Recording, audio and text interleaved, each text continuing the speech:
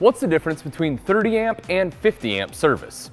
I'm Ian Baker, and hopefully this video will help answer that question and give you a better understanding of RV amperage use.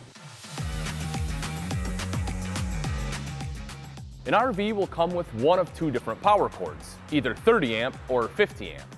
As the name implies, a 30 amp cord provides 30 amps of alternating current, and a 50 amp cord provides 50 amps of alternating current. By comparison, new construction homes typically start with a 200 amp supply and may be higher depending on the size of the home. A quick and easy way to determine if the RV you're looking at or working on is 30 amp or 50 amp is to simply look at the end of the power cord. Not only is the 50 amp cord itself thicker, but the end of the cord will have a different configuration than the 30 amp. Understanding how much power you have available is key to the use and enjoyment of the RV. Amperage is consumed by a number of components in the camper, and amperage consumption adds up quicker than you may think. For example, a rooftop air conditioner consumes about 15 amps. That's half the power available on a 30 amp circuit.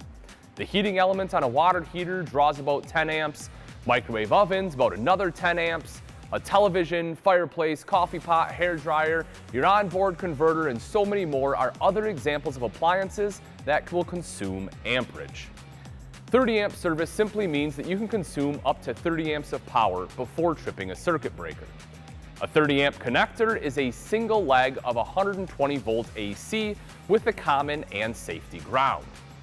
This 30 amp source will feed a single row of breakers in the camper.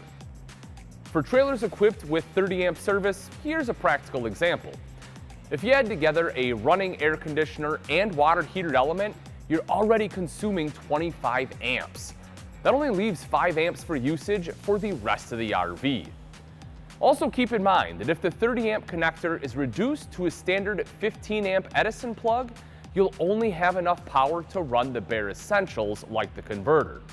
You should never try running a roof air conditioner off 15 amp service. 50 amp service is actually two hot power feeds. The 50 amp plug will have two legs of 120 volt AC. They share a common and safety ground. The two legs feed a split breaker panel. Occasionally, our elite service team will receive a call indicating only half the stuff in their camper is working. This can easily be explained by seeing that one side of the breaker panel is tripped. On a split breaker panel, you will not likely see heavy amp draw components on the same side of the panel. For example, if your unit has two air conditioners, you'll have one air conditioner on one side of the panel and the other air conditioner on the other side. One last note, if the camper came equipped with a generator, it likely came with an Onan 5500 watt generator. If you do the math on a 5500 watt Jenny, you'll see that it supplies about 45 amps. So if the camper came equipped with 50 amp service, the same amount of power is not necessarily available when running the generator. Hopefully this video helped give you a deeper understanding of RV power supplies and the difference between the two, as well as help you understand possible power constraints. If you have any questions, please feel free to reach out to your local Camping World or Gander RV. Or if you're a Good Sam Elite member, you'll also have access to our Elite service team, who can help you better understand and troubleshoot your RV for this topic or just about any other.